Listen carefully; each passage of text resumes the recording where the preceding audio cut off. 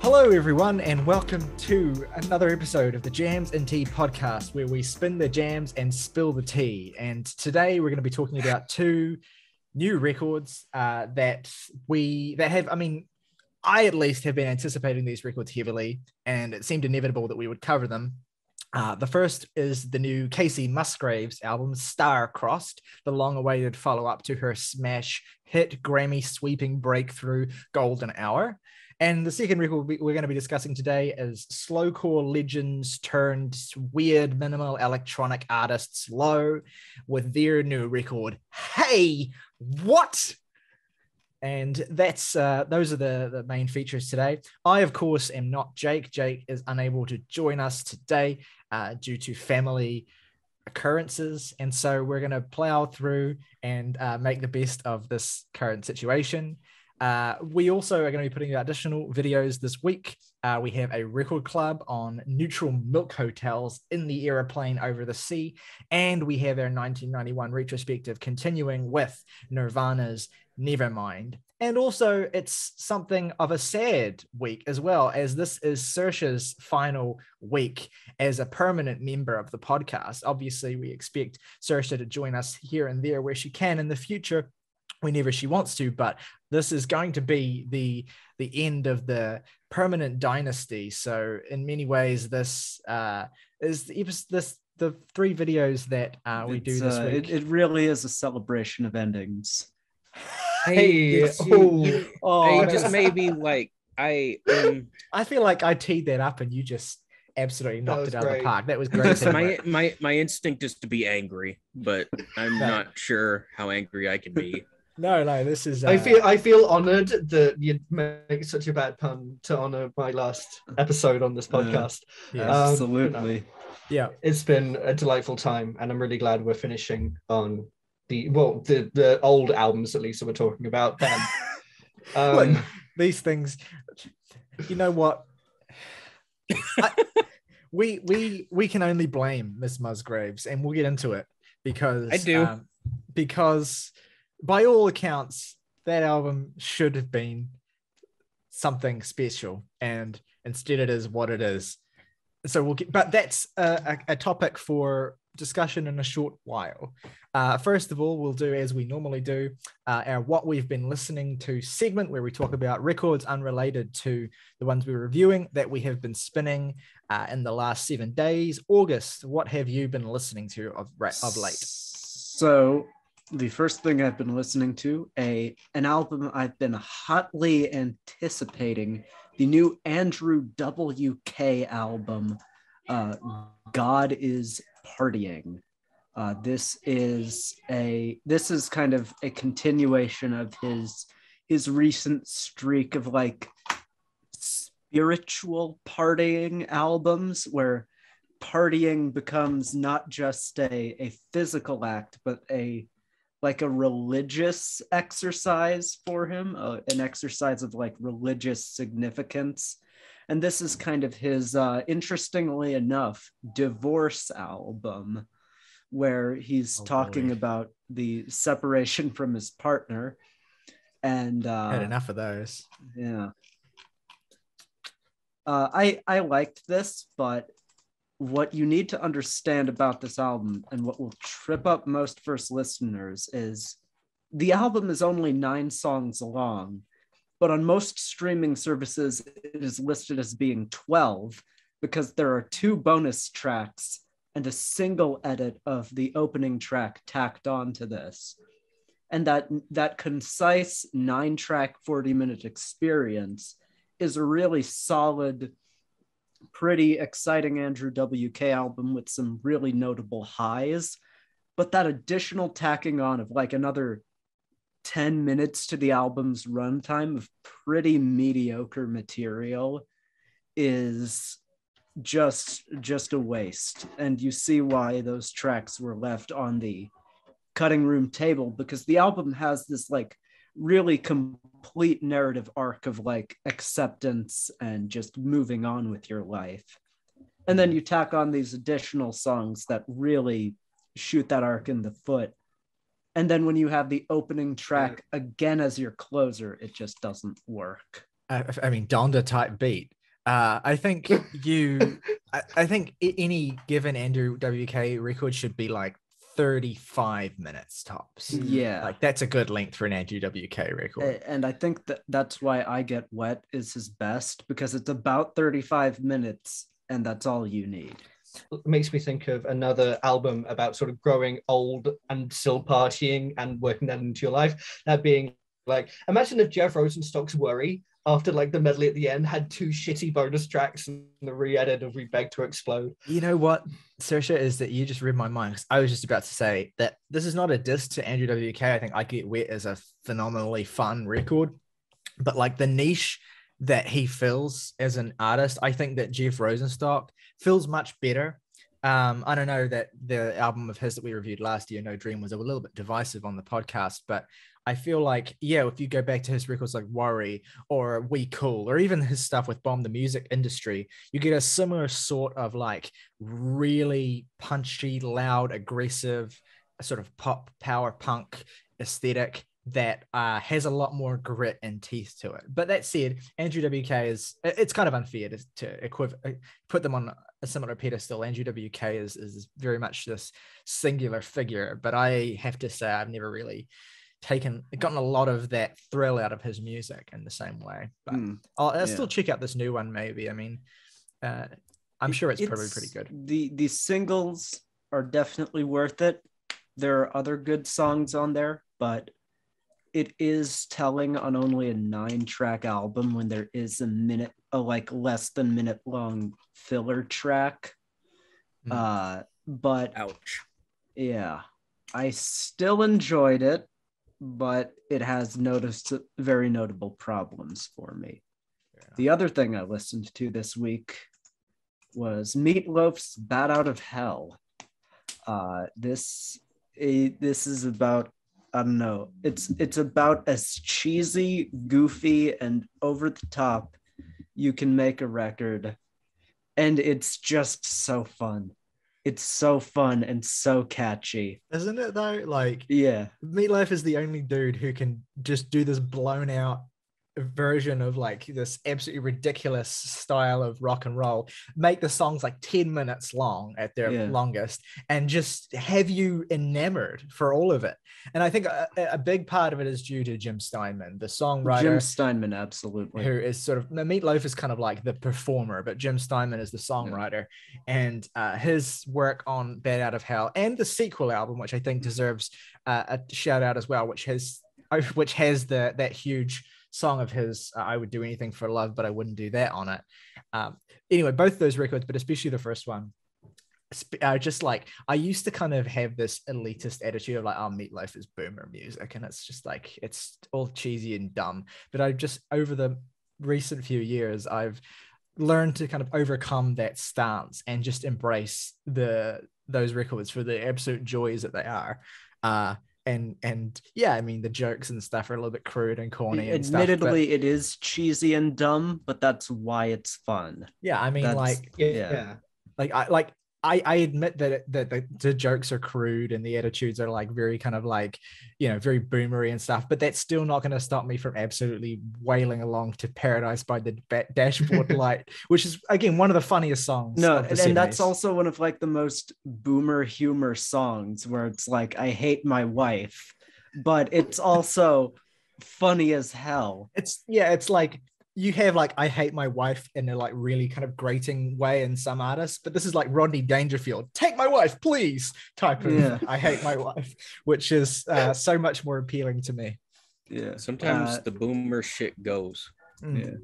Realizing how to interact with Meatloaf came seeing like his acting performances in like films like Rocky Horror and Fight Club and stuff, and just seeing how not seriously he takes himself.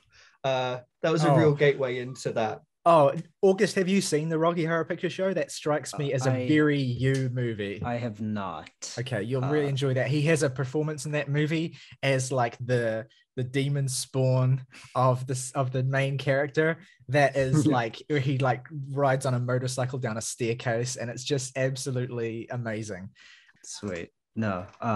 And one other note I want to do about this album before being done with my part of this segment is, The song that I think is like just one of the weirdest enigmas in this album particularly is 2 out of 3 Ain't Bad, which is like this sentimental ballad just after these like just super like after and directly before these super like charged up songs. There's like, I want to fuck and I want to fuck on a truck. And then he's like, baby, our life sucks. Let's get a divorce. Meatloaf is the king between that song and I Would Do Anything for Love.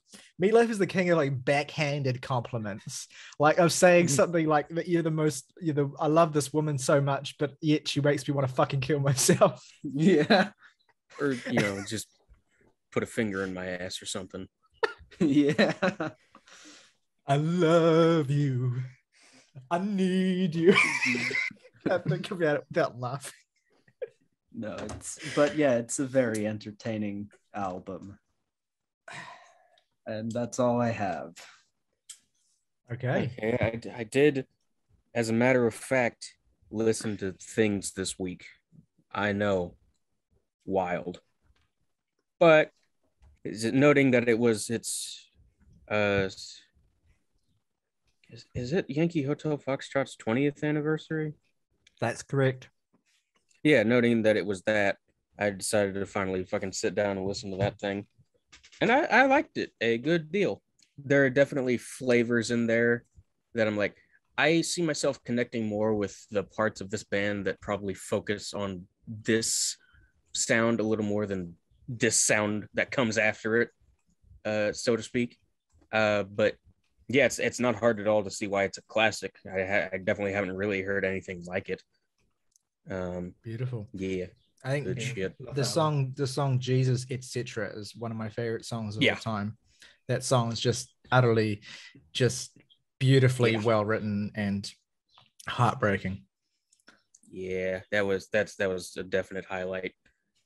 And like, isn't Ashes of the American Flag after that? Yeah, that's right. That is a hell of a 1-2 punch. So yeah, enjoyed that very much. I also took a listen to the First Injury Reserve album in preparation for next week. That shit fucking get the fuck up. Yes. Yeah. It loses me a little in the back half, of where the energy kind of dies down. But that just might be some first listen growing pains, where just the energy switches up and I didn't exactly anticipate it. But yeah, like that a lot as well. I would also, I think that album has great highs in it, but is a little inconsistent, which I think is probably in keeping with some of what you're saying. But my recommendation, if you enjoy that, is actually to check out the mixtape Floss, which I think is much better than the self-titled album, and is like more or less front to back bangers. There's a couple of sadder songs on it, but it's much more focused on just that kind of like really crowd pleasing energy that you get in songs like Get the Fuck Up and Jailbreak the Tesla and stuff. It's just more focused on Floss. But yeah, none of those records can really prepare you for the new one anyway, but they're worth checking out, because if you were to just listen to the new one, you'd have no idea the other things that they're capable of. And that's what I like about them so much, is that they don't really do the same sort of thing on each project they've made. They've always done something different. But yeah, Floss 100% is their best prior to this new one anyway. We'll add to library. The last thing I'll mention was a re-listen.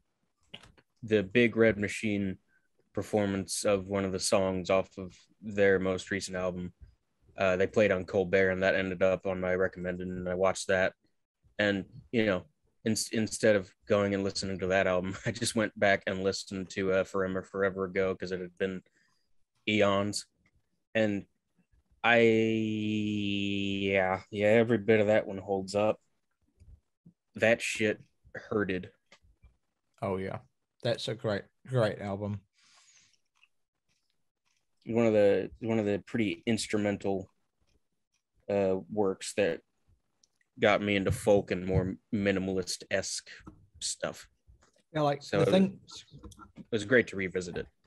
The thing about it is like it's a very simple template musically.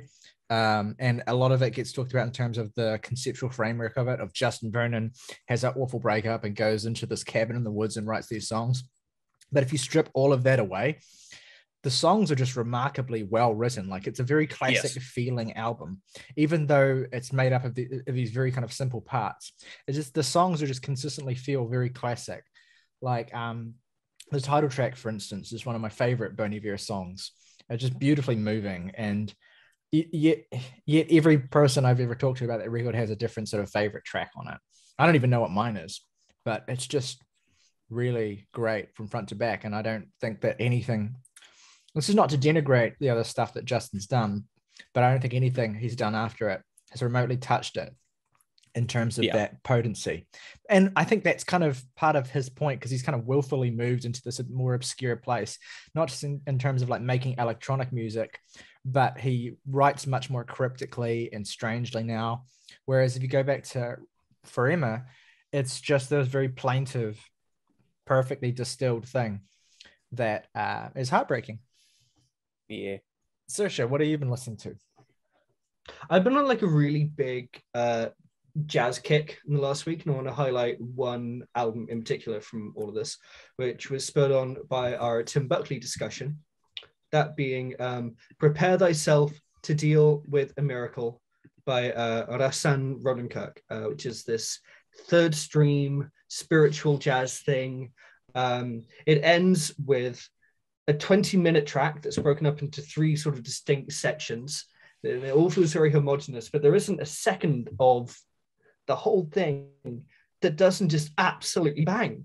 I really want to recommend it. I didn't know if I expected it to live up to the title, but boy, did it. I felt like this is one of the most like exciting jazz records I've heard for a long time. And I want to recommend that. I want to take a moment to acknowledge the fact that a band I've talked about on the podcast before, that being Crywank, have kind of sort of come out with a new record. They released a breakup record last year that I really liked, and the founding member has released an album under the Crywank name. It's much more back in the folk direction with a rock influence.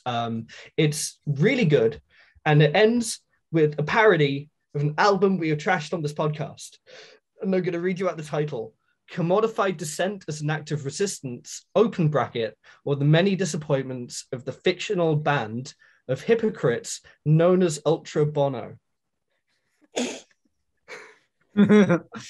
Ultra Bono. Ugh, that sends shivers down my spine. Oh no. That's a great title. Let me read you some of the lines. We'll be a Please. socialist band who treat thank yous to Amazon. Another one is center myself in movements when they seem usable. Write songs where you all scream black is beautiful, because as a white man, I feel it's my duty. I figure they're all waiting for me to reaffirm their beauty, which is a pretty hard diss. That's hilarious. And a bag of Michael Keaton. May they rest in peace. Yeah, really. And I did a little thing, because it's my last episode as a main cast member, I guess, which is I wanted to do a thing where I listened to one album that would be a band that I've been putting off, that is like an album loved by each member of the podcast. So I started on Tyler with Azure by Steely Dan, which it's beautiful to me, Saoirse, and I wouldn't have it any other way, that you completely butchered the pronunciation of that 3-letter word. Go off. That's no, I don't really know what I expected, but it was just one of the smoothest fucking things I've heard in my entire life. I was like putting out my washing, like, go off, King. This is beautiful. They do have, like, I should say, because a lot of people kind of make a misconception, they have a lot of grittier, music, and I mean that in terms of like music with harder edges musically. But like Asia is just this beautifully polished thing. And the reason it works is because the songwriting is so astounding the whole way through. Absolutely. Like it's not just a record that coasts on a good vibe. It's a record that, you know, breaks your heart a little bit as well. But they do have, if you want to hear some of that music in that style that has a little bit of a grittier, noisier edge to it, I recommend The Royal Scam, which is the album that came right before it and has one of their biggest songs, Kid Charlemagne, on it. That record will blow your ass out. Yeah. But no, I've always been a big fan growing up of musicians like Otis Redding and that era of music, and I'm a big Motown fan as well. So the musical stylings of this album really appealed to me in the way that they were channeling those influences and not just like making a pastiche, but just doing a really good iteration of that sound. Yeah, well, that's the cool thing about Steely Dan is they started off as a rock and roll band. They were influenced by jazz music and their structure, and they eventually became a jazz band that was influenced by rock and roll in their structure. And Asia is the point at which they fully lean right into the smooth jazz side of things.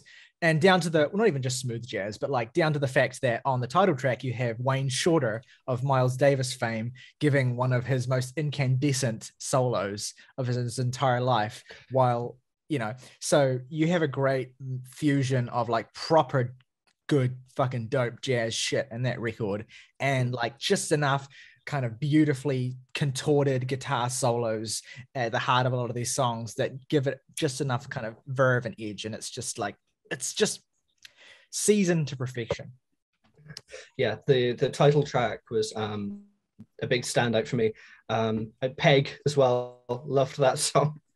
Timeless. But yeah, in the same day I moved on to the Morgan record, which was a Farewell to Kings by Rush, which oh man, it's so good. It's much more fun than I expected it to be. Like it's of course a very ambitious record, but there's a lot of moments on it that bang, like great accessible moment. Yes, great accessible moments. I took a gander through August's 10s on Rate Your Music. All three and decided of them to go for The Inner Mounting Flame by the Mahavishnu Orchestra. Never has there ever been a record more tailored for you, Saoirse, I don't think. Like, and the specific things that you love about jazz music, that it stuns me you hadn't heard it yet. Yeah. No. It was one of those albums I heard, like all of you recommending, was like, I'll get around to it. But you're right, it has everything I like about jazz in it. Just technical brilliance, textural, very interesting textures, and you can never really tell where it's going. Like there's a ballad right in the middle of it that I would never have seen coming, and that's one of the highlights. Well, the Jake record that he isn't here for, unfortunately, but it was Endless Light by Oh Brother, which I talked a little bit about in the chat. Jake has banged on about Oh Brother correctly, because I loved this record. Apparently Oh Brother had been sort of like a sludge metal band in the past. This is sort of like, it reminded me a lot of Koine Yokan, actually, like very fuzzy rock, if that makes sense. And like I've had a lot more time to probably fall in love with Koine Yokan, but I fully intend to do the same with this album. It's got such a wonderful blend of genre influences. It's very vibey, moody, very arty. It's very like aggressive in its moodiness. I got a lot out of it. I've only listened to the first Oh Brother album, which I enjoyed very much. I've been meaning to get to Endless Light as well, so that's probably a good kick up the boot to do that ASAP. In terms of what I've been listening to, I have a few things I want to shout out. First of all, I want to shout out a new record that we haven't had the chance to review, which is the new Sleigh Bells album, Texis, with an I, because reasons. This is, I mean, if you enjoy Sleigh Bells, you'll enjoy this record. It moves further away from their pure noise chaos roots into more refined slashings of like really aggressive rock with these kind of like very hard-hitting synths as a bedrock. So yeah, if you enjoy any of the more recent work like I do, their 2016 album Jessica Rabbit is still one of my favorite records of that entire year, then this record won't disappoint. It is very hard-hitting. I think it's the most concise and punchy Sleigh Bells record structurally since their early days as well. It's just 10 songs and they just whip from front to back. Morgan, I know you really liked that one teaser track that they put out. You'll like the whole album. The whole album is just like that. It's really good. I really enjoyed it. It's nothing that's going to reinvent the wheel like Sleigh Bells have in the past, but it's still really fun slab of really adrenaline pumping rock music. This is the kind of record that I think Death from Above and Royal Blood and that kind of those kinds of people think that they're making in the year 2021, but they don't have the actual refinement of the production that Sleigh Bells have, and they don't have the sheer charisma of Alexis Krauss as a lead vocalist. So yeah, really enjoyed that. I want to shout out as well a bit of a redemption moment because one of the earliest albums that we reviewed was and the first, I think, time and one of only 2 times to date that we've reviewed a New Zealand artist was when we reviewed the Beth's sophomore record Jump Rope Gazers last year, which I came back to and still have much of the same feeling about. I think that there's a great set of songs in the first half of that record, and then the second half of it is a bit of a drop off, unfortunately.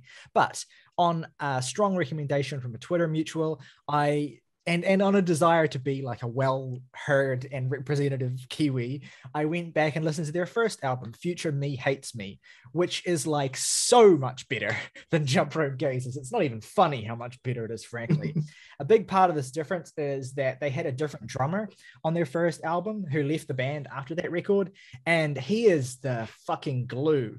And it's not to say the songs aren't great. The songs are excellent.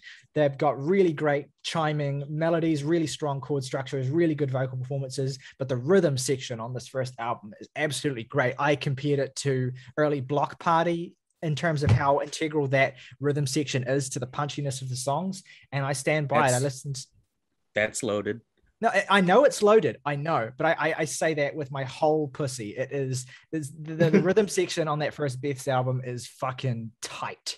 And it's not just that it's a tight rhythm section, but the drummer is really creative as well. He's always doing really interesting fills and always giving a kind of like real life force to the songs that is buoyed by the fact that the songs themselves are so catchy. It's basically a quintessential power pop record. It is the best power pop record I've heard since the Big Star. But it has this kind of like real adrenaline pumping nature to it that a lot of power pop doesn't have. And I think the Beth deliberately steered away from that with their second record to make a different kind of record that didn't really gel with us. But I definitely highly recommend that first Beth's album, Future Me Hates Me. It's very good. And I'm pleased to finally be more on board with this New Zealand act who seemingly are beloved by people from just about every country except New Zealand, where most people here probably don't know who they are, which is a shame. Anyway, so yeah, really enjoyed that. Wanted to shout that out.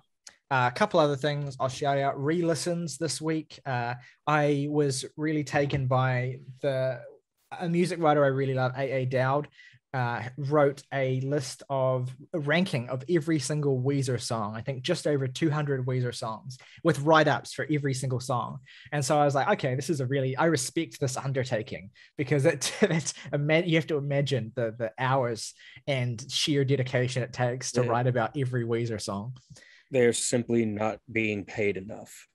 No, exactly. And you can sense that this is a labor of love as well, because it's written beautifully and it doesn't go easy on the band either. Like when the songs are bad, Dowd writes about their badness eloquently. And doesn't pull any punches. So I really enjoyed reading this list. But the point being, it inspired me to revisit a record I've kind of had a bit of a love-hate relationship with. I've either hated it, but I've always I've gone from feeling that it's a really strong record to feeling that it's a bit overrated over and over the years. And that's Pinkerton, their legendary second record. But I listened to it this week and I swing firmly back into positive territory. I think it might even edge out Blue potentially, even though Blue has a number of their best songs on it. The unified concept of Pinkerton and how deeply Rivers Cuomo throws himself into it really struck me listening to it this time. And I have, I think, much more of an appreciation now than I used to for records that are willfully ugly and where the front men or front woman or front person deliberately kind of makes themselves, doesn't try and like paint themselves in a particularly positive light, is relentlessly self-effacing, which Rivers Cuomo is on Pinkerton. It's an uncomfortable record to listen to. It's a dark record. It's also a very funny album. And an aspect of Pinkerton that I think is not appreciated enough is its sense of humor. Like a song like Pink Triangle, for instance, is like the whole concept of that song is hilarious. Like Rivers Cuomo not having his interests reciprocated by a girl. So he basically convinces himself that this girl is gay, and he leads into a chorus which is like simultaneously hilarious. Well, like the chorus starts with "I'm dumb, she's a lesbian," which is one of the hilarious ways to enter a chorus ever. But it culminates with this line that's simultaneously hilarious and incredibly tender, which is, "If we're all a little gay, why can't she be a little straight?" Which, I don't know, is a really moving line. One of my favorite lyrics that Rivers has ever written, because it's ridiculous and stupid, but also there's a tenderness and a genuine emotionality to it that really resounded with me, and continues across the rest of the album as well. I was particularly taken with certain deep cuts that I think I'd never really given the time of day, like "Falling for You," which is now one of my favorite Weezer songs. Love that track. A lot of really bizarre and unusual chord changes in it that make it stand out as a particularly unconventional song for what it is. And the closing track, "Butterfly," when you really absorb the blow of the rest of the record, that song's unexpected tenderness really hits a lot harder, and it did for me this time as well.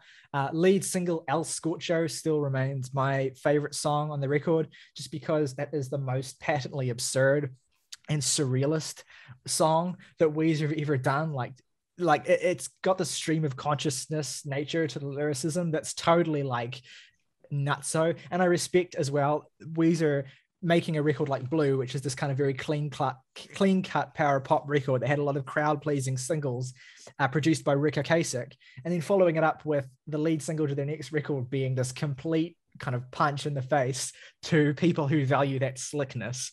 By being this really kind of like dingy, dirty garage rock sort of song with an absolutely fucking addictive as hell chorus hook. I've always loved El Scorcho, but it only gets more and more firmly. Damn you, half Japanese girls. Do it to me every time. It's my, yeah, it's just like, it's, yeah. And the cool thing about it though is that even though it's a kind of subversion of expectations, you can still hear the same person who wrote "Say It Ain't So" deeply embedded in that song and basically every song on the record. And also just the cojones to follow up a record with songs like "Buddy Holly" and the "Sweater Song" on it. These really kind of like, again, like I say, clean cut, very kind of crowd pleasing rock songs, with an album that opens with an ironic scourge about having so much sex that you're over it. It's like it's a really great record anyway. I really enjoy it. And I feel like it would be a good record club to do someday as well. I always associate Pinkerton with the plane ride from New York to Cincinnati when I was seeing Jackie Morgan before I listened to it. So I always have a lot of nostalgia for that album. I love it. I have a lot of affection. Yeah. And the thing you appreciate about, or the thing you come to accept as well, is the more you realize the greatness of Pinkerton, the worse their other records become, subsequent records anyway, because they become so like such a stark refutation of all of the honesty of that record. Although you could make the argument that in a lot of the facile, or in some of the facile music that Weezer have made in their later era, there is a kind of honesty in terms of Rivers genuinely being a bit of a facile human being. But that said, my biggest takeaway from that Weezer countdown list is that even though they have a lot of shitty albums, there's usually some gems hidden away within most of them, even the worst ones. And so that alone, I think, and also just the really strange arc of Rivers Cuomo as a person makes the Weezer discography worth experiencing at least once. I'll shout out briefly. I re-listened to the Yes's blown out double album Tales from Topographic Oceans, which is one of the most indulgent progressive rock albums ever made, unquestionably. And I love it against the crazy. Look, How uncharacteristic of us. I know. It's certainly not one of like the top 3 best Yes albums, but it's not far off either. It does not need to be 80 minutes, but yet at the same time, there's so much different that's happening across that 80-minute runtime that it's this really, I find it a really kind of like enrapturing experience.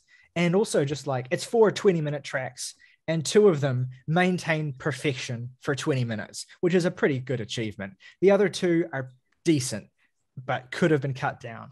But I respect the ambition of that record, and the fact that it does have about 50 to 60 minutes of perfection in it is impressive enough for me to forgive the parts that are a little more ponderous. That said, you know, it is one of the most overblown and bombastic prog records I've ever heard, but it's not close to one of the most unbearable either. So I'd still recommend it to people who want to have that experience, but it's certainly not a record you should listen to if you're relatively new to Yes, unless you just want to be chaotic, I guess. Anyway, I also spent this week listening extensively to the discography of Loaf, whose new record we're going to be reviewing today, a very curious band who I've had an affinity for a number of years. Started out and it should be made clear, since I know that I'm probably the only person here who has like a history with them, and it should be remarked that where they are now is a very different place from where they began. And they began as this very kind of like Red House Painters-esque slowcore band in the 90s that made these absolutely devastatingly dark and nihilistic records that nonetheless were so beautiful in their melodic approach. I particularly recommend I Could Live in Hope, their debut, and The Curtain Hits the Cast, if you want a taste of Red House Painters, Carissa's weird-esque slowcore music that is really good for wallowing in if you need a soundtrack for that. If you want some more kind of melodically direct and hard-hitting stuff, I recommend the Steve Albini produced Things We Lost in the Fire from 2001, which is their most accessible record. And then you have this weird direction that they've gone in recent years of kind of distorting and electrifying their sound that we'll discuss shortly, I guess. But yeah, that's been my week, and let's move on to our first record that we're going to be discussing today, which is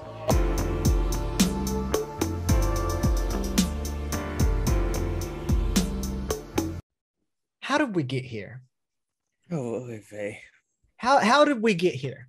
Because I know that I think I probably might have a slightly larger affinity for Golden Hour than maybe most of the podcast generally. I don't know that. I could be wrong. But I really enjoyed that record in 2018. In fact, that record was a big part of me making the step towards actually embracing certain aspects of country music and Americana, or whatever you want to describe it as. I think that record was a gateway for a lot of people into that world. Not to say that it's terribly representative of it. Like a lot of what people remark on about Golden Hour is the way that it is, you know, a country record by a country artist that nonetheless is produced as a pop record and has a lot of kind of electronic synths and stuff and production, and that is much more akin of a pop record. And so it was bringing those two worlds together in a much more compelling way than someone like Taylor Swift ever did, in my opinion anyway.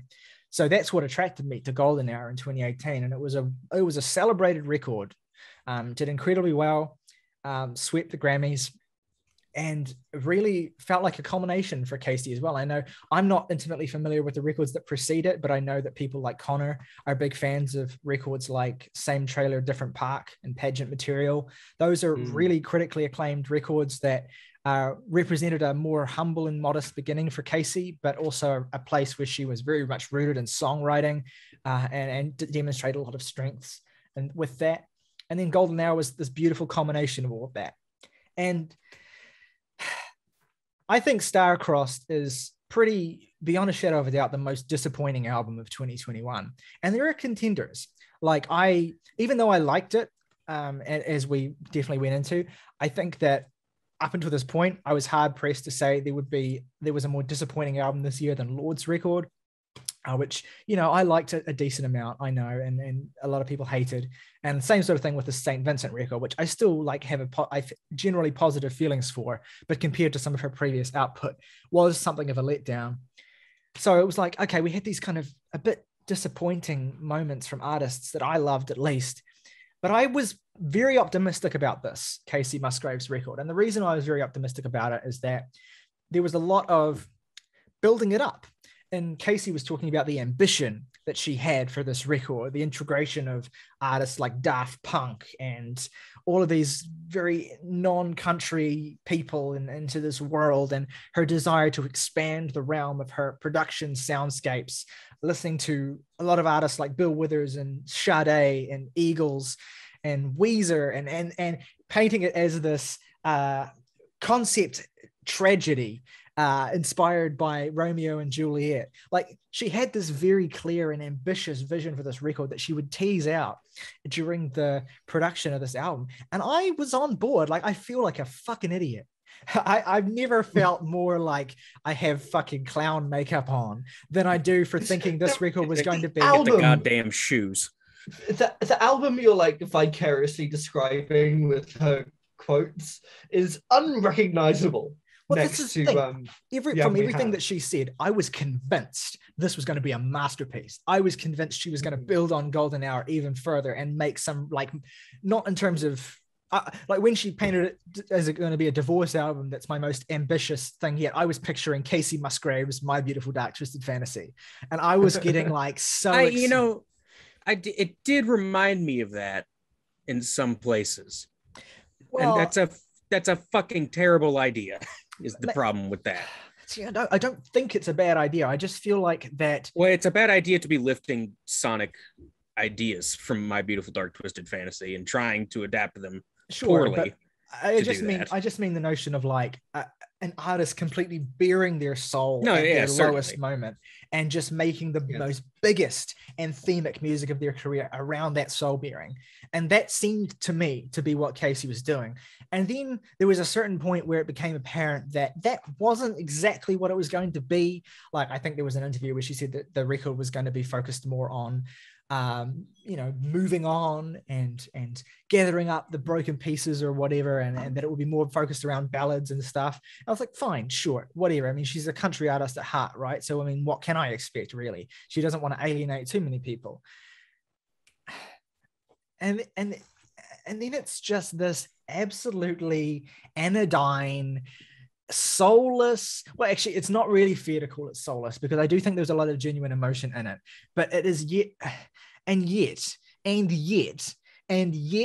it feels utterly emotionless. Like, even when Kacey is trying to, I mean, there are some moments, I think there are some of the stronger moments here where Kacey is really like Camera Roll, for instance, where you get a real sense of the genuine pathos of the thing that she's experiencing. But she fails so spectacularly to translate that into compelling music and into compelling emotion on this record, despite the fact compelling songwriting. And despite the fact that you can see like that it's a song cycle, right? Like that it's got a linear narrative that starts out with the marriage itself and Kacey's hopes for it, and then the general gradual disintegration, the division between her and her partner, and then Kacey's emptiness in the wake of the divorce itself, and then her picking herself up again. The problem is that Kacey communicates all of this in the most uninteresting way possible. Like, her lyricism. Taylor Swift. I mean, I think this is worse than most Taylor Swift records. I would agree. The thing it's just a very similar kind of shite songwriting. The thing is that Kacey's lyricism on this album is so like pedestrian. Like, that's my biggest problem with it. Like, if I could just go off on this tangent for a quick moment. Yeah, I love that. Go off, Saoirse, please. Like, that was my biggest problem with this album, is like, I feel like the arc you were going for, but I feel like what I love about Kacey Musgraves' best records before Golden Hour, which I still really like, is like the incisive details that are observed of like people that aren't her, but she's around. Yeah. And I feel like as soon as she is asked to make those observations about her own life, there's just, she isn't willing to, ironically, she isn't willing to be as like self-critical and self-investigatory as something like Dying Star by Rahsaan Kelly, to be incredibly ironic. Yeah. So like she wants to talk about how she wants to be a good wife, like, but it's in the most mundane images and details possible.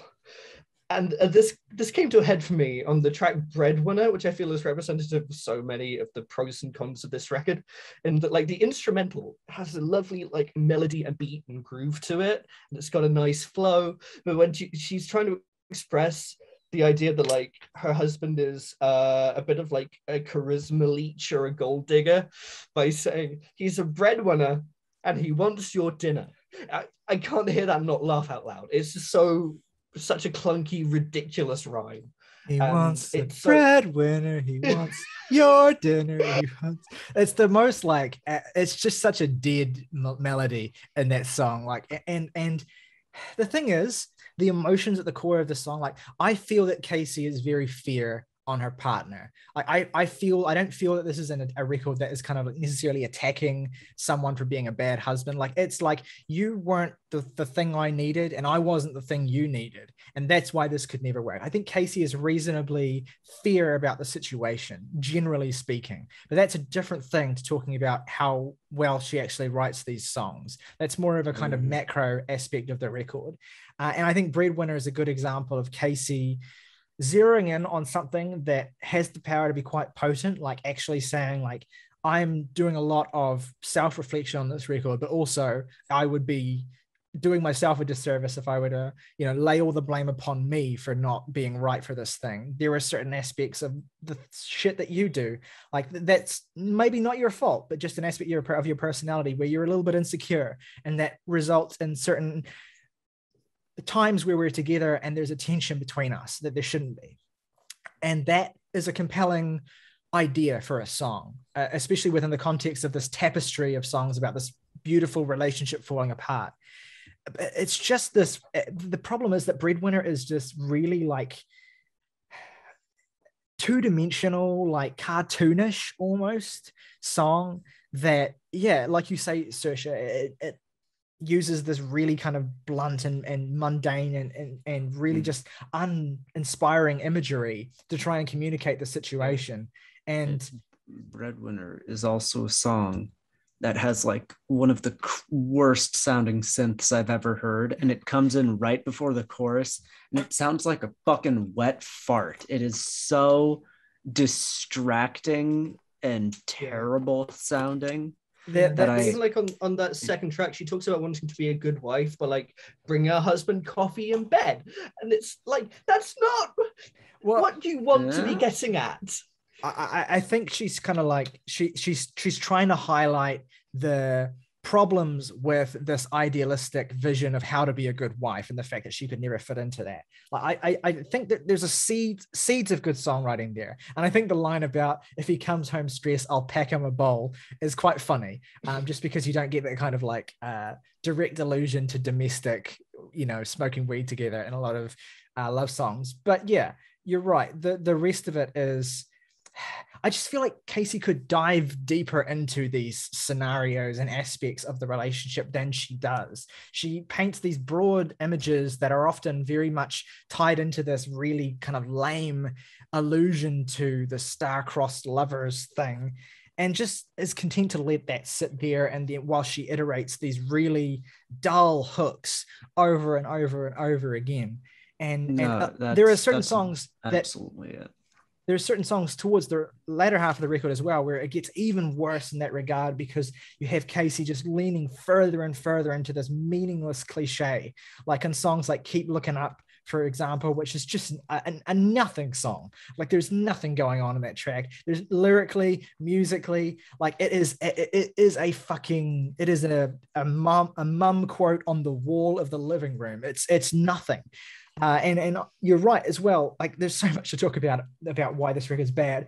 You're right to point out that just awful synth as well, August, because there's another awful synth on the song What Doesn't Kill Me as well, which absolutely just directs that song. And this is another aspect of the record that's and I'll shut up in a sec because I can tell you want to build on what I'm saying. But this is another aspect of the record, which is that it sounds so bad. Like it just doesn't sound good. Like it sounds like the best parts of it sound bland, and the worst parts of it are confusing in terms of the way that they sound, in terms of mixing and just general construction of an atmosphere. It's one of the least atmospheric albums I've heard in recent years. It's utterly just synthetic and dulled and so lifeless.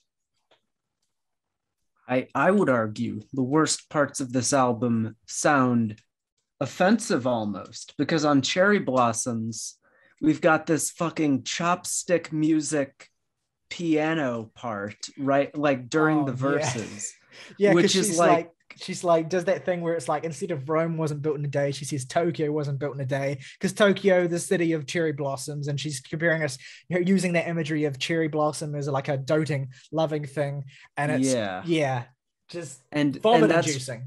And that's just embarrassing. And then there's also the last track here, which is equally an embarrassing pastiche of Latin American culture and music. Yeah. I mean, there's like we would need a whiteboard to try and unpack everything that's wrong and misguided about the musical decisions on songs like that. And then there's the lower end of this album, which sounds like hot garbage. Just awful. When there's an attempt at a bass part, what are we doing here? This is amateur. It's not professional. There are certain songs on here where she goes for like a loungier sound. Like there's one song that even reminded me a little bit of like a down tempo track from the early 2000s and some of the atmosphere. I can't remember which one, but like the thing is that it's so, again, I keep coming back to these same words. It's so lifeless. There's no weight even in the gentler moments. The bass, as you say, is almost absent. Like there are points where you can hear it very muted and you're like, this should be like, I mean, I'm going to say it. Jack Antonoff should have produced this, because Jack Antonoff would have put the fucking bass in the front of the mix on these songs, because he's good at doing that. And no, this is a case where I will concede his sound would have been better for it. He would have, I might have still found it bland in parts, but at least it would have still, like, at least bland would be the floor and not the ceiling here. Yeah, I mean, you're right, because there's even three major failures that's happening here. There's failure in production, there's a failure in mixing, and there's a failure in songwriting. And I contend that if you had someone like Jack Antonoff produce this, that you would at least overcome the production failures, such that the musical vision of this, whatever, if you want to call it that, would be less grating than the way that it appears here. But it wouldn't, of course, overcome the failure in mixing and the failure more prominently in songwriting, which we've already started to touch on. We're kind of piecemealing this review, and we're going all over the shop because this is an album that it's sloppy. It's really sloppy, and it sounds borderline unfinished. Its flaws are codependent as well, so you kind of have to be sloppy in that way, reviewing it. Yeah, exactly. Like there's one song on here that has a memorable hook. And that's Justified. Which I think that's the, like, Justified is way too good for this album, and it's like a decent song. Yeah. Like Justified, I've actually had stuck in my head off and on for the last few days because that hook is so good. And I mean, it's not a great song, but it's a great hook, and it feels like it understands the emotional well, I think Kacey understands the emotional complexity of the situation she's in, because obviously she's experienced it and she's a grown human being, but her ability to communicate that emotional complexity is limited on a lot of songs on this record, but it's not limited on Justified, which feels like it understands like Kacey's own limitations as a wife, Kacey's own limitations within relationships, Kacey's own inability to understand, but also like Kacey's own helplessness within the situation. And it's really like, again, emotionally quite potent, I think. And there's also a similar sense of potency on camera roll, which is the other reasonable standout here, although I will say that musically it's much less compelling than Justified is. But it has my favorite moment on the record, which is the end of the song where Kacey has this beautiful sentiment where it's like, thanks for all the nights and days and everything you gave. I'll never erase it. There's one where we looked so in love before we lost all the sun and I made you take it. That's a great double meaning on that line where she's talking about looking through old photos on her phone of when she was with her partner. And this line of there, and this idea of like not being able to erase those photos and the inherent hypocrisy in that when you compare it to the idea of moving forward that the rest of this record is so staunchly about. So I feel like this is a great moment of Kacey acknowledging that. And that line where she says, there's one photo where we look so in love before we lost all the sun and I made you take it. Like, that's a great double meaning because she's like suggesting that she made him take the photo, but also that she made him take all the sun away because of the way that she interacted with him in the context of their relationship. And it works as a kind of counterpoint to Breadwinner in theory as well, because that's where she shows the other side of it, where he's not communicating and where he's like being insecure and stuff. And so again, this moment is so powerful as an individual moment. And it's just not supported. It's not given a bedrock that it needs to really leave that profound impact that it should have.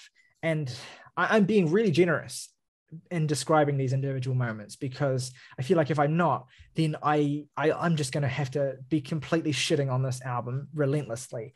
And I don't want to do that exactly because I don't want to shit on it exclusively because I do think that again, there's the core of something quite emotionally powerful in here that is never capitalized on, except for fleeting moments. And even then, there's very few of them. That was my immediate thought coming away from the record, which is like, it has its moments.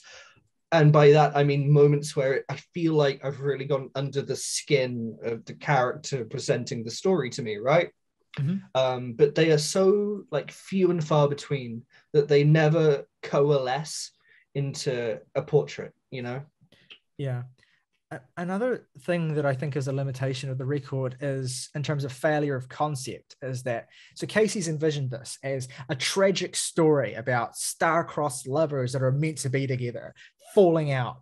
And yet you never, ever get a sense that there was ever anything harmonious about her relationship with Rustin on this record. Like this record starts presenting this theme and immediately the cracks are there and it's falling apart and the marriage is over within a few songs.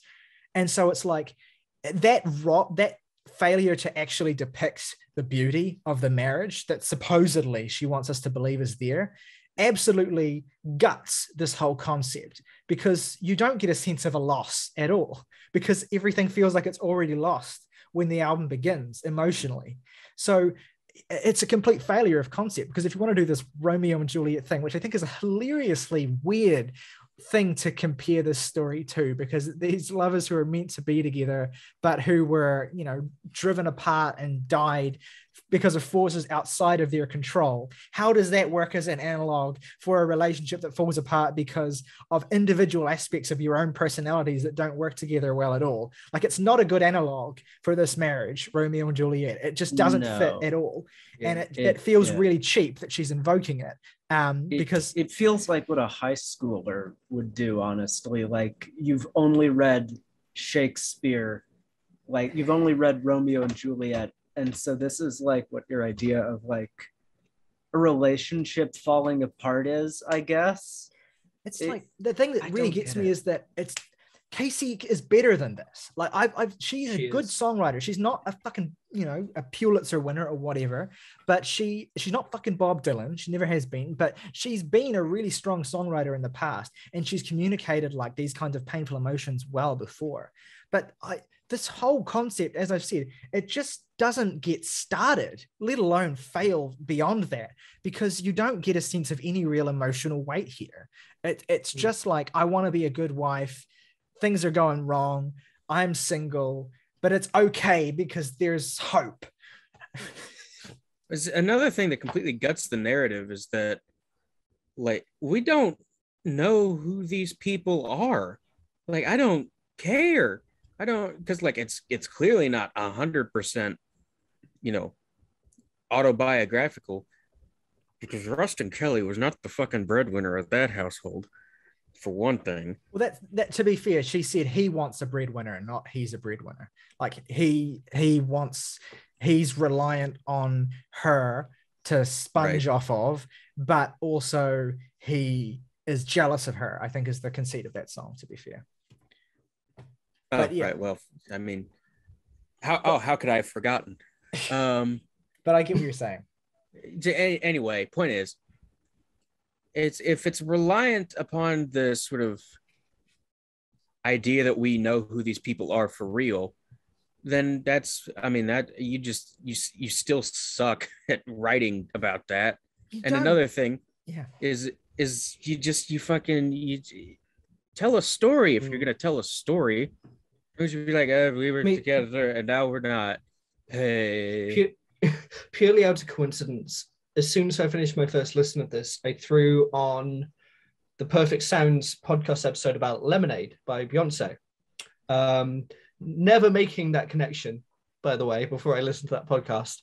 But that's the thing where like all of my problems with this album are kind of not there on that album, where it's like, that is a record where Beyonce is very able to look inside oneself and challenge one's own sort of view of the story. And that's really the biggest problem, is that I feel like the reason these rhymes are so facile and these images are so two-dimensional is that there's a wall of emotional honesty with oneself that central, I'm going to say Kacey because it's a narrative album, like the central character of this record that's telling the story to you feels unwilling to investigate themselves on those terms. And I think it presents a wall to accessibility as a writer to depict that character that hinders the album. And that's not a problem like Lemonade ever has. And you understand who these people are outside of their celebrity personas. And it's a fully fledged narrative with a really satisfying finale at the end. Yeah. And that's it. Like, it just fails to convince you that the people involved in these stories are real. Like, it's too with these kinds of things, especially the way that Kacey's tried to frame it, you want to get to this gritty emotional truth of this ugly situation. And it's as she says, like on one song, Golden Hour Faded Black, it is intended to be the inverse of that last record, where that last record was a picture of her pure happiness and this loving state that she's in. And this is supposed to be the flip side that shows the uglier emotional reality. And yet you don't get it's that the emotional reality for the most part is expressed purely through platitude.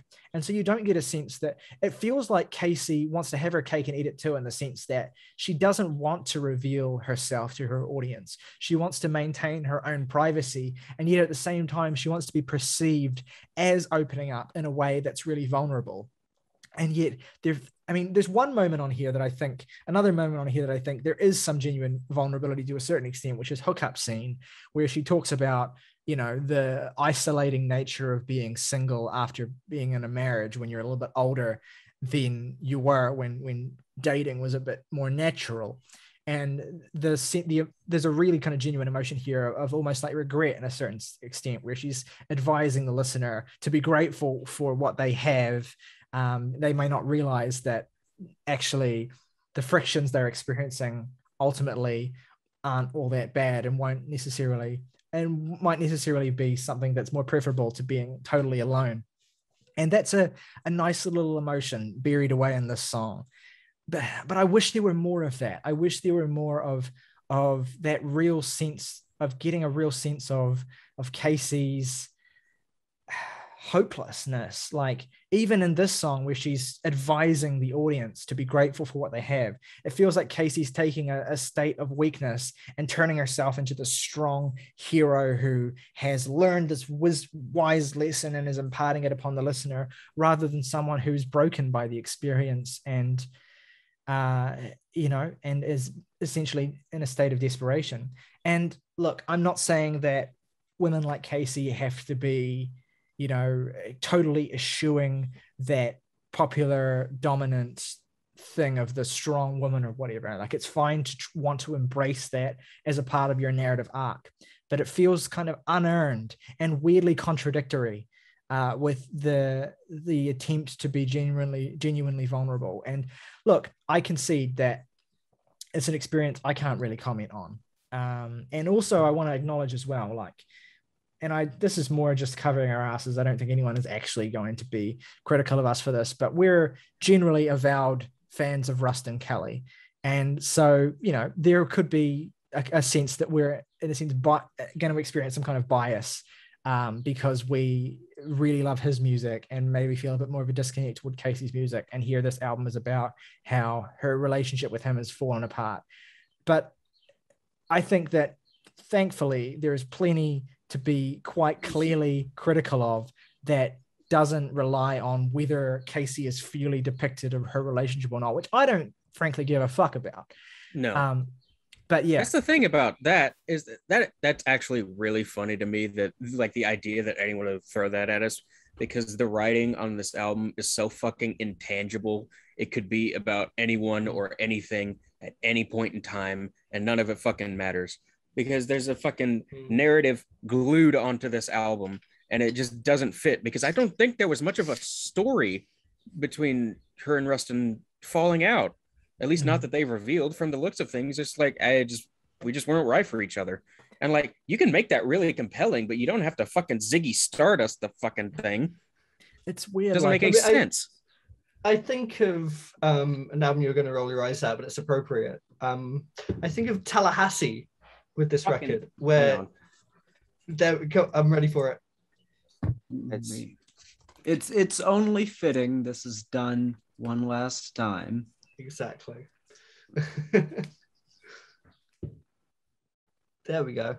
But no, like, that's a concept album about a breakup of two people where you generally understand what they see in each other, and the fall apart is depicted, and like, you feel it because you see what is wrong in both of those people that lead to the dissolution, I guess. And I think the difference is obviously that record is fictional, and here with this album, it's like Kacey wants to be autobiographical, but it's almost like she, as I said before, she can't really commit to being fully honest, either because she doesn't want to, or she doesn't want to break Rustin's privacy or her own privacy or whatever. And so you just get this real half measure of a record that doesn't really feel like it's telling you much of anything. And yeah, I want to, and worse yet, doesn't sound like anything. Yes, and this ties into the next thing I want to bring up, because I want to integrate something that Jake has passed on in his notes, which I think something we've briefly alluded to, but I think would make a good thing to move on to now, which is just how bad this record sounds. It's the thing is that it sucks. It sounds compressed as hell. And in its best moments, that compression is less noticeable. But for the most part, if you're listening to this with headphones on, if you're trying to take in these mixes, it's headache inducing. And it's tacky, in Jake's words. And it feels more tacky than ugly than it feels more often tacky and ugly than it communicates any kind of emotional darkness or melancholy, or whatever the intended effect might be, which is what Jake has written. And so it becomes just frustrating and infuriating and confusing in the same way that all of these other flaws of the record is. Jake's also noted that occasionally the reverb makes songs sound pretty and spacious, but oftentimes clashes with the compressed artificial drums and instrumentation, especially on songs like Cherry Blossom, which August has mentioned.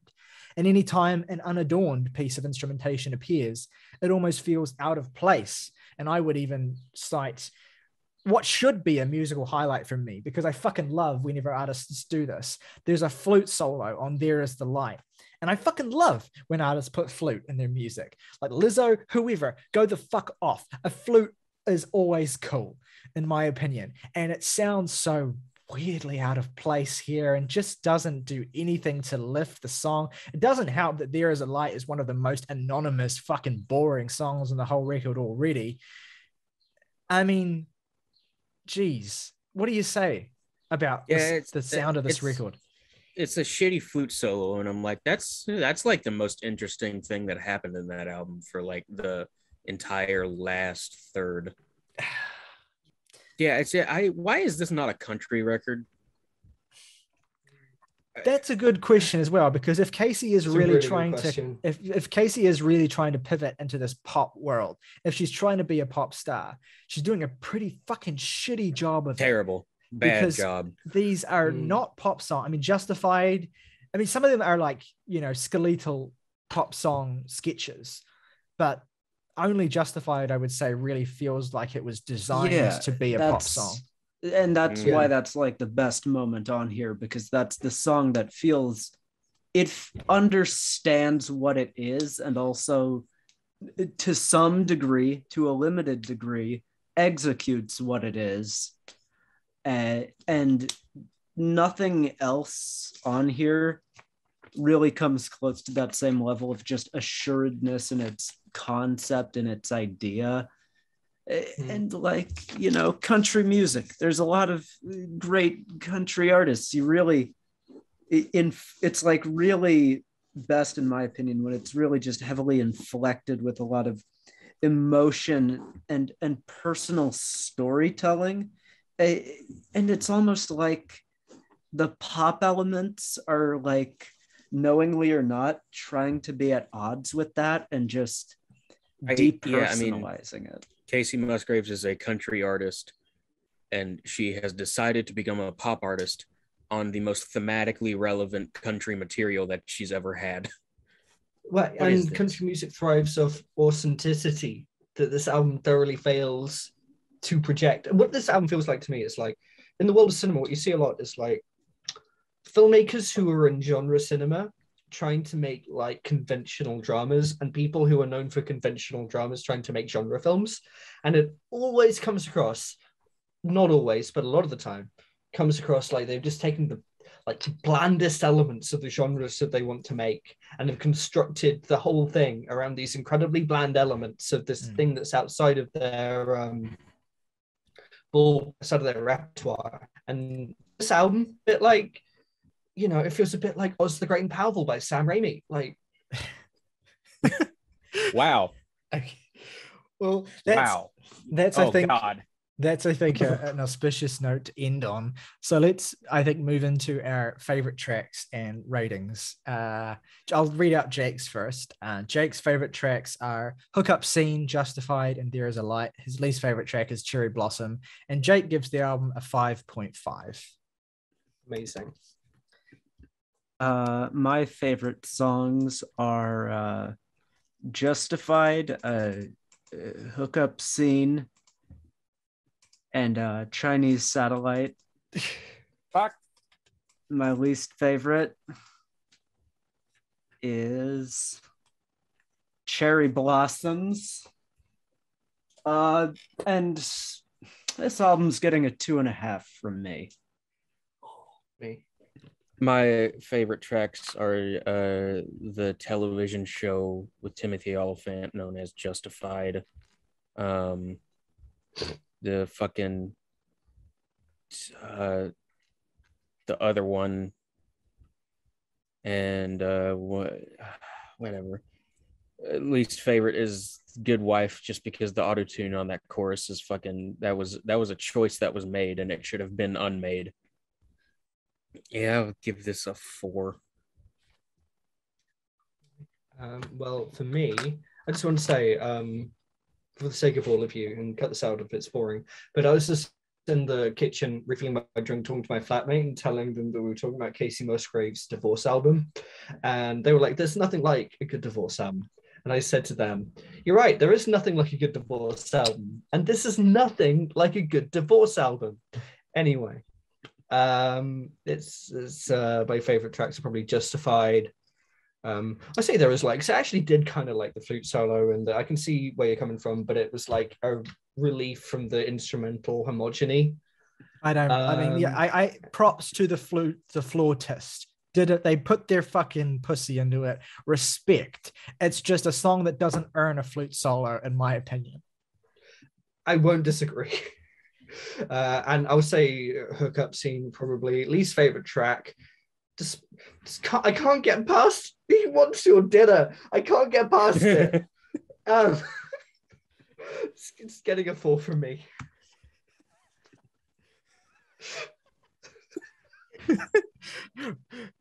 Fellas is hungry.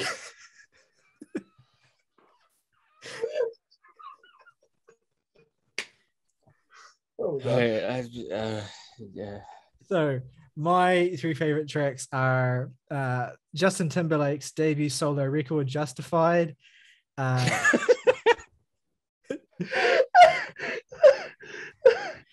Camera Roll, and Hookup Scene. My least favorite track is, we didn't even really talk about it because, I mean, where to begin with the atrocious series of bad decisions made on the closing track of this record, Gracias a la Vida. It's like every way in which a song can sound bad in one song. Like, it's like they veer from one bad mixing idea to another for no apparent reason. And it's also hilarious because this song is a cover of a track that was like originally written by, let me get this right, Violeta Parra as a suicide note saying like goodbye to the world and thank you for all you've given me.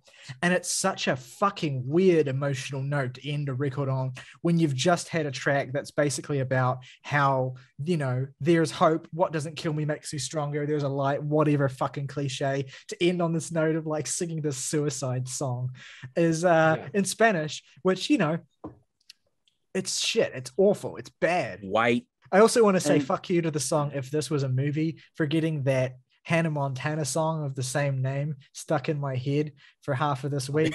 And if you don't know what I'm talking about, then God bless you. I'm giving it a 3.5. Okay, legit. So that's, are you ready? An average of 3.9.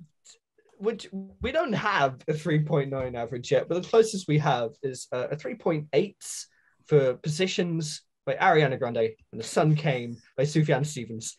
I mean, Positions, another anonymous pop record that should have been a lot better than it was. I don't think I listened to that. No, you weren't on that episode. Why the fuck would you listen to it? Yeah. Anyway. This is Morgan in his spare time. Like, you know what I'm going to listen to? I'm going to listen to Positions by Ariana Grande. Anyway, let's sink even lower with our second review of the day, which is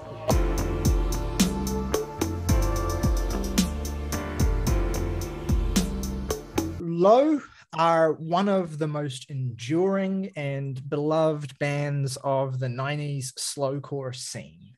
Slowcore, for those of you who don't know, is kind of like an offshoot of talk Bark Psychosis-esque variants of post-rock, where the idea is basic rock instrumentation, guitar, bass, drums, vocals, but really stripped down into this very minimal, slow-paced, as you would assume from the genre title, or at times even quite ambient variant of songwriting. They made a number of classic records in this vein in the 90s, including I Could Live in Hope, The Curtain Hits the Cast, Secret Name, Things We Lost in the Fire, records I mentioned earlier in the episode as records I really love. And so they basically have carved out this particular niche in the slowcore scene and made a lot of the most important and influential records in that vein, very much in the vein of other bands like Red House Painters and Carissa's Weird. So yeah, and they've had a married couple, Ellen Sparhawk and Mimi Parker, from Duluth, Minnesota. And so they've been plugging away at this particular variant of their sound for coming up on 3 decades. And they've had one of the most remarkably consistent discographies for a band working with a rather limited palette, which is not to say all their records have been great, but they've had a pretty strong hit rate. Although it has to be said that following the mid-2000s records, The Great Destroyer and that record specifically, which was a really strong record produced by Dave Fredman, they kind of moved into a slightly more anonymous and languorous zone, kind of not really sure of how to develop their sound from there. And that all changed in the middle of the last decade when they began collaborating with the producer BJ Burton, who has worked with a lot of pop artists, most notably Charlie XCX, to craft like songs that focus on like more extreme variants of particular sounds and use elements like distortion and strange electronic atmospheres to add this weight to the music. And so they began working with BJ Burton with their album Ones and Sixes, which marked a real step up moment from the records that preceded it, in my opinion. And then that collaboration really came to fruition on 2018's Double Negative, which was one of their most well regarded and esteemed records in years, and I think is one of the best records they've ever made. An absolutely astounding piece of weirdly haunted, glitchy pop music that it feels like a series of death rattles of pop songs that have these really ghostly vocals at the center of them. However, notably on that record, the vocals of Alan Sparhawk and Mimi Parker were often lathered in effects and auto-tune and weird ways of manipulating them to make them sound almost alien and give that whole record a feel of like an alien transmission. However, Hey What, which is the third consecutive collaboration with BJ Burton, kind of takes the general aesthetic sonically of Double Negative and takes it in a much more, this kind of sounds like a really kind of cliche thing or a dumb thing to say, but a much more human direction. A lot of the vocal effects, in fact, basically all of the vocal effects are stripped away, and you have Alan and Mimi singing in a much clearer and more impactful way on this record. And where that weirdness in vocal effects has gone is into the mixes of these songs, which are incredibly distorted, incredibly compressed. And I think the thing with Low that, and particularly this particular record and era of Low, the thing to appreciate is that this isn't really like a rock band making an electronic record. This is a kind of ambient band making a weird soundscapey album that has these really moving vocal performances at the center of it, in my opinion, and is focused heavily on the atmosphere that swells around these vocal performances. But your mileage with this kind of thing will vary to the extent that you can gel with the palette that they're working with and with the minimalism within that palette. It is quite a haunting and moving record, I think, and I think it benefits from the stronger lyrical focus that it has on this record. Not even lyrical focus, because it's not even about the lyrics as much as just the vocal presence being quite compelling on these songs. And particularly on tracks like my favorite song on this record, Hey, the way in which Mimi Parker's vocals kind of weave in and out of this textural tapestry of beautiful synths and sounds. Whereas you have other moments like Days Like These, which is another song I love on this record, where the vocals are much more front and center and present and eventually kind of dissolve into this soundscape. There's lots more to talk about with the ways in which they experiment with this approach on this record, but I'm curious to hear, since you guys are less familiar with Low than I am, what your experience was listening to this, what you kind of expected versus what you got, and how you find this to be as an album experience. I enjoyed this pretty well. I definitely think the vocal contributions on both parts and the way they harmonize together is definitely the biggest hook for me. And I think without them, I wouldn't exactly have a way into the sort of sonic ideas that are being explored on the album as directly, at any rate. But I feel like they kind of serve as the key to unlocking what exactly is going on here.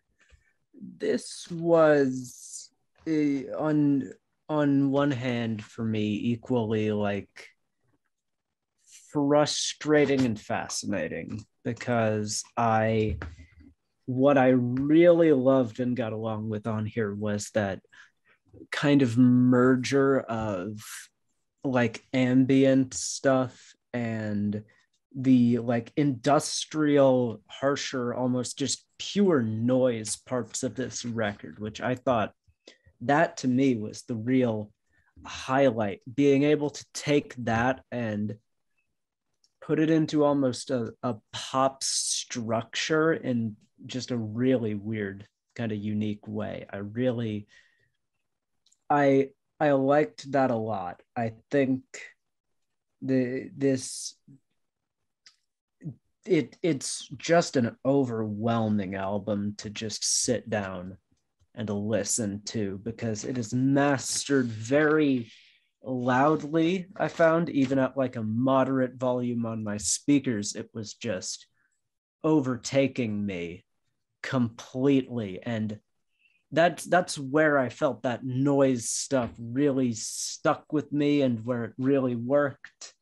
But then I found myself not as compelled by the more ambient pop parts of this record, and that's just kind of where I'll open on, and I'll get deeper into thoughts as we get a little further into the review.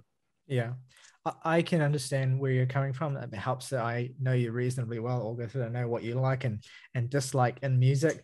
And I think that a big strength of this record as well is just the general aggression that it has in terms of that production approach. Like, it's really hammered in quite effectively on the opening track, White Horses, which has this really kind of like distorted, I love how kind of like it's almost like minimalist and simple to the point of being like barely even a musical idea, and yet they use this like punching synth tone that grates into the mix, and these, like you say, like really compressed and heavily mixed and mastered vocals, which are like almost uncomfortably, feels like you're hearing them like inside, they're singing like inside of your ear, which I don't know if that communicates how it sounds very well, but that's the impression I get anyway.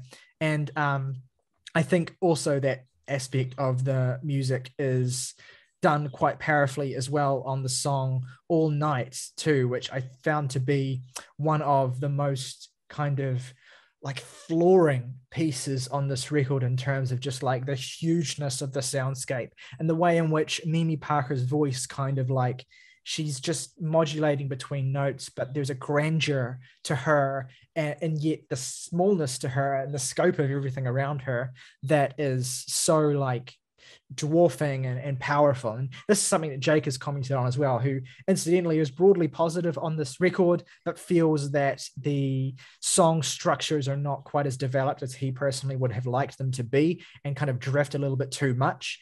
But he did cite All Night as a song that really has this overpowering beauty and a challenging oppression that he really, really enjoyed. And I guess where I veer from that aspect that Jake and August enjoy into a more broader enjoyment is that I find the dreamier parts of this record to be quite powerful as well. Like I've already cited Hey, which I think is just this beautiful 7-minute trip through abyssal, gorgeous soundscapes and that are anchored by Mimi's voice, which is such a subtle and like kind of like small voice, but quite a powerful one as well. And the way in which that central hey refrain becomes almost like a hypnotic mantra as she's reaching out.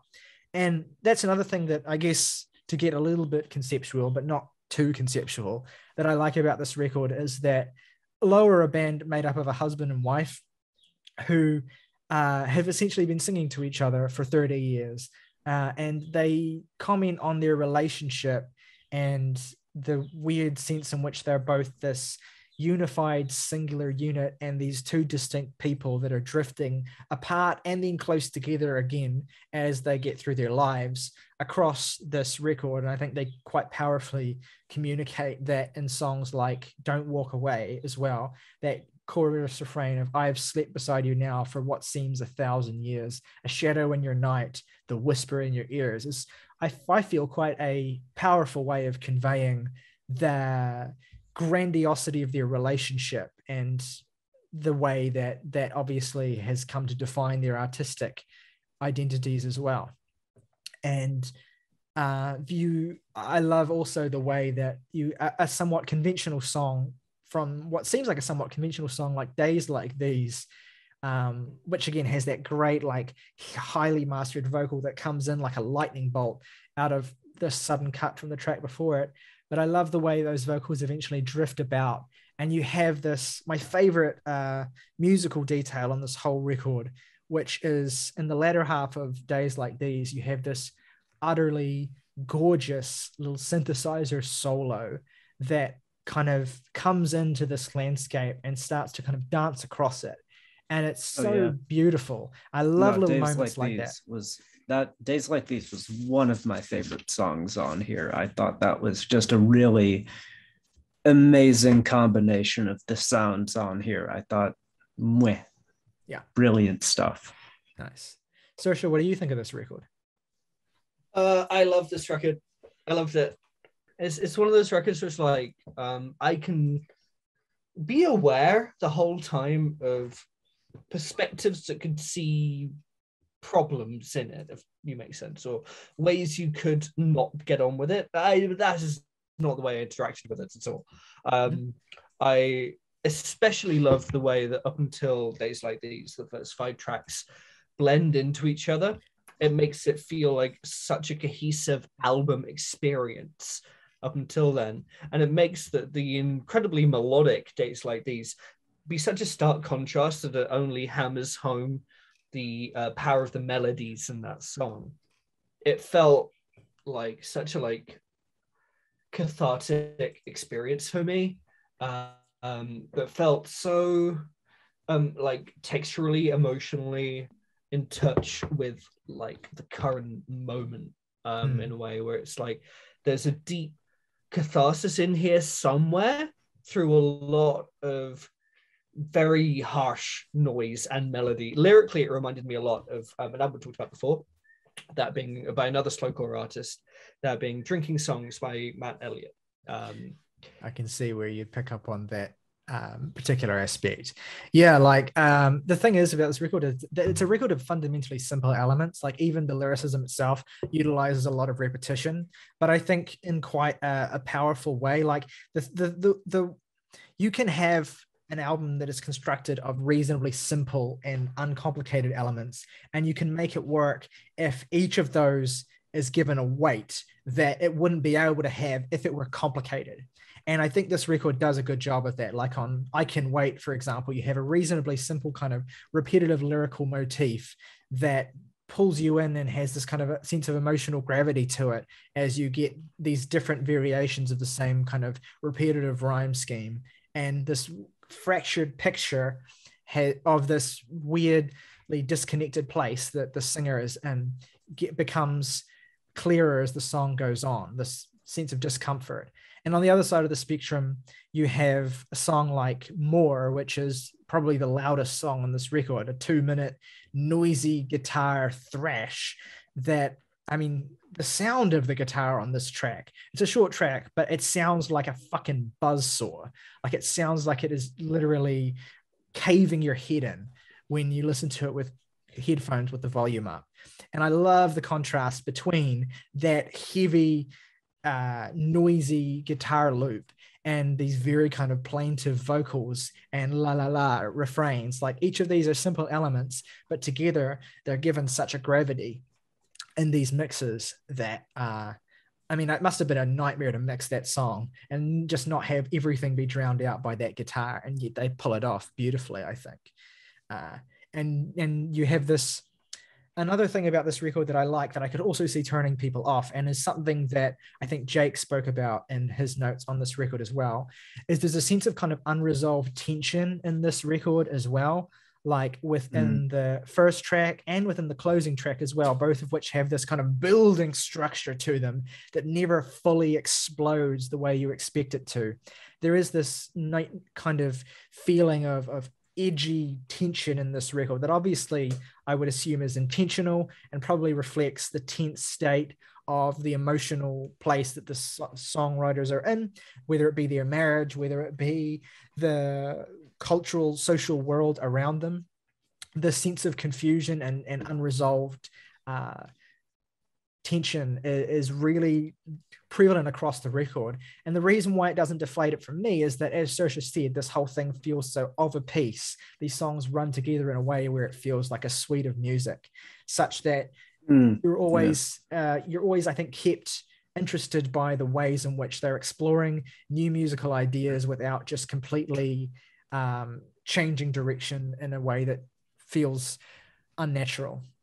Yeah, absolutely. And On a similar enough note, I also wanted to highlight the shorter song "More" on here, which I really enjoyed as this like consistent high energy point that really did do a great job at continuing this flow of tension, as you mentioned, throughout it, which is also subsequently an aspect I found myself taken with by the record that, and I think was really reflective to be a broken record in those harsher moments, which I found myself really liking, that unresolved angst and tension, which feels just so, it feels so generally directed at the world around them. And I did really like that just sense of chaos and just discomfort, kind of very reflective of this modern age kind of idea, without going into the typical like cliche of this being some like fucking quarantine album. Like, this is something I can see emerging naturally as a response to the world without COVID or whatever. Yeah, it's very thematically of a piece with their last album as well, Double Negative. Like, the songs and the ideas are essentially the same. It's just the musical mode of exploration is different and more aggressive here.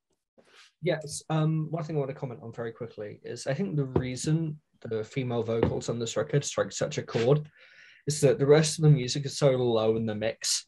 So the high cut is so cut off, and the lows are so low. And the male vocalist is very much like a tenor in his vocal range. And when she comes in, it just adds another chapter of the musical spectrum that you sort of aren't expecting based on the level of the mix the rest of the music sits in. And they use it to great effect, especially building harmonies. It's really, especially with how compressed this album is in a good way as opposed to the Kacey Musgraves record.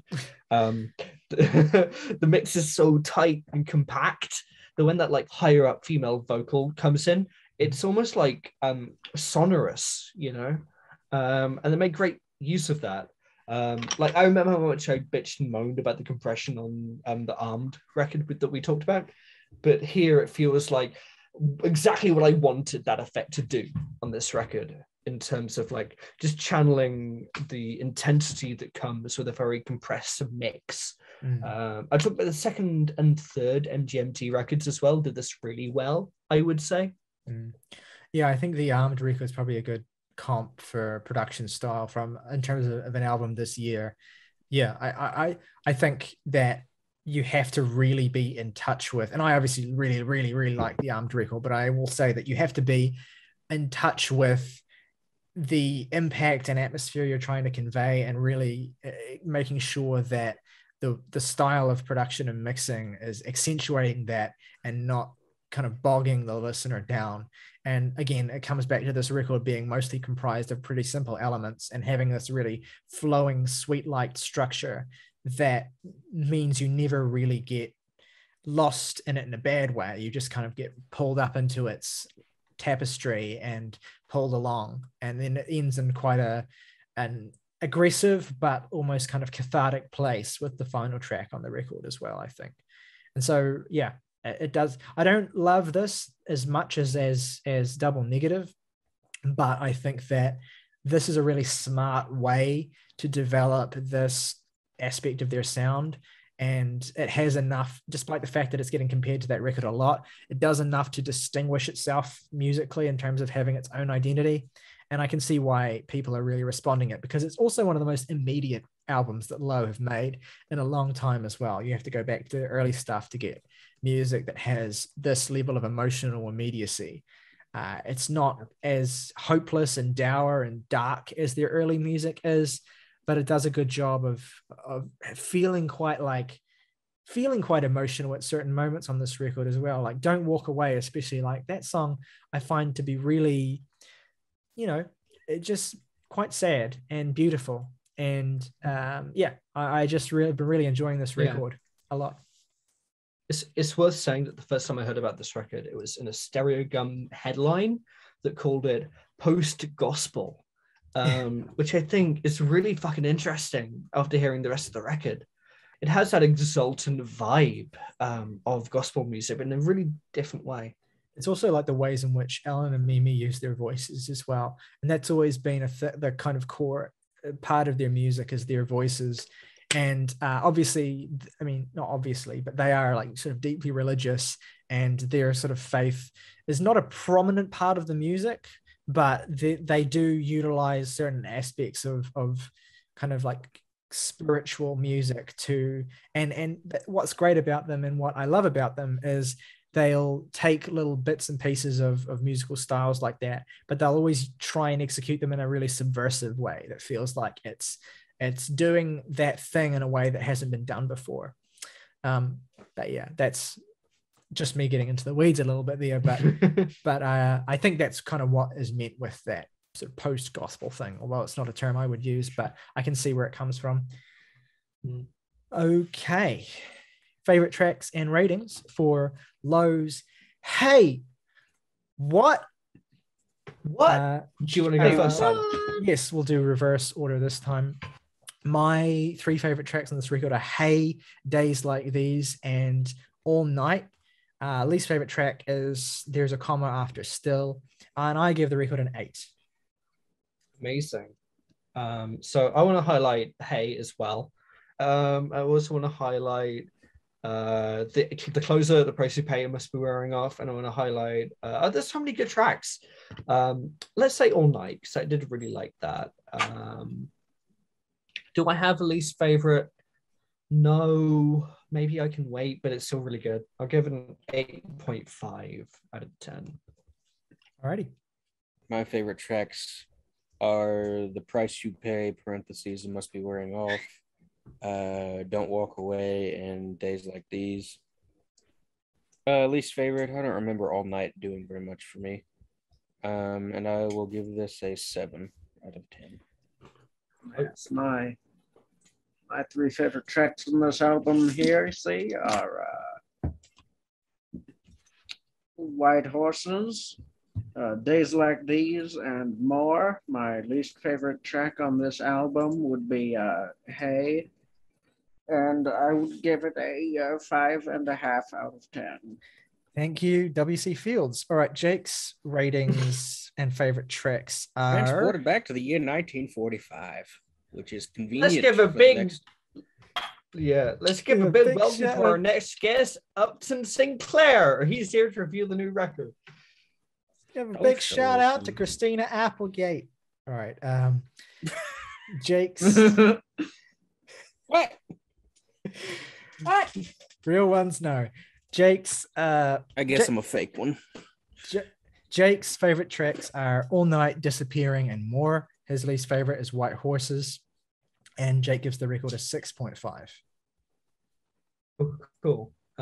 So that's an average overall. It's 7.1, which is equivalent to see Turtle Cowboy by Against Me, Forgotten Days by Pallbearer, Drunk Tank Pink by Shame, Peaceful as Hell by Black Dresses, and Divorce Trauma Anime by Open Mike Eagle. Sick. Here episode ruined my marriage. Shit should have come with the goddamn warning. So that concludes the 61st episode of Jams and Tea podcast and the final main episode featuring Saoirse. But if you are keen, which you should be if you're here, then you can stick around for the subsequent videos coming out this week, which will be on Saoirse's final record club recommendation, which is Neutral Milk Hotels in the Aeroplane Over the Sea, and our 1991 retrospective this week, which covers Nirvana's Nevermind. So you do not want to miss either of those. Let us know in the comments below what you think of either of the albums we've discussed today. Do you think we were too harsh on Kacey? I'd love to see you make a case for Starcrossed. And what did you think of the Low record? We want to hear from you in the comments below. So hit us up. Make sure you like and subscribe if you have not done that already. It really does help us, especially as a smaller scale channel. And all that remains, of course, as you all know, is to let August take us home. As always, everyone, rock over London, rock on Chicago, Chuck E. Cheese, where a kid can be a kid.